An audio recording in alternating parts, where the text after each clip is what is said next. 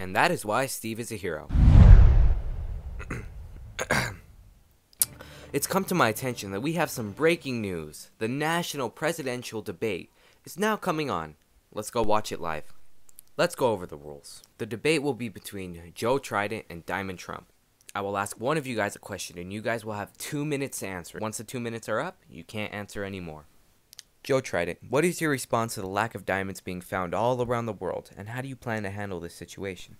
Look, I'll do what he's unable to do. I'll lead an effective strategy to mobilize true international effort to pressure. Alright, Diamond Trump, what is your response? This guy will close down the whole country and destroy our country. Our country is coming back incredibly well, setting records as it does it. We don't need somebody to come in and say, let's shut it down. Alright, next question.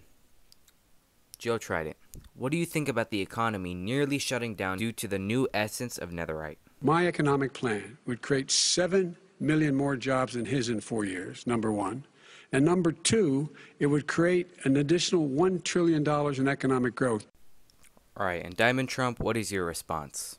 But they had the slowest economic recovery since 1929. Let me tell you about the stock market.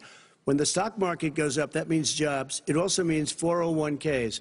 If you got in, if you ever became president with your ideas, you want to terminate my taxes, I'll tell you what, you'll lose half of the companies that have poured in here will leave, and plenty of companies that are already here, they'll leave for other places. They will leave, and you will have a depression, the likes of which you've never seen. Wow, alright, last question. How do you plan to stop all the diseases spreading quickly around the Minecraft world? Over 7 million infected in the United States. We, in fact, have 4% of the world's population, 20% of the deaths. 40,000 people a day are contracting COVID. And Diamond Trump, what do you have to say? President Trump did a phenomenal job. We did. We got the gowns. We got the masks. We made the ventilators. You wouldn't have made ventilators. And now we're weeks away from a vaccine. We're doing therapeutics already. Fewer people are dying when they get sick.